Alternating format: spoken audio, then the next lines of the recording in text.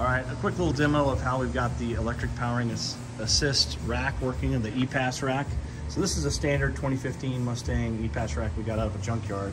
But Brad here wired this up using, was that a Cortex wiring harness? Cortex control harness? Control. Yeah, to mimic the factory CAN information. You made a power harness that you can see a big part of it there. It comes over to this, what is that, 100 amp? It's 100 amp. 100 amp breaker. He made that with an F150 harness. So right here we have the Cortex kill, and as soon as that's on, we have electric steering.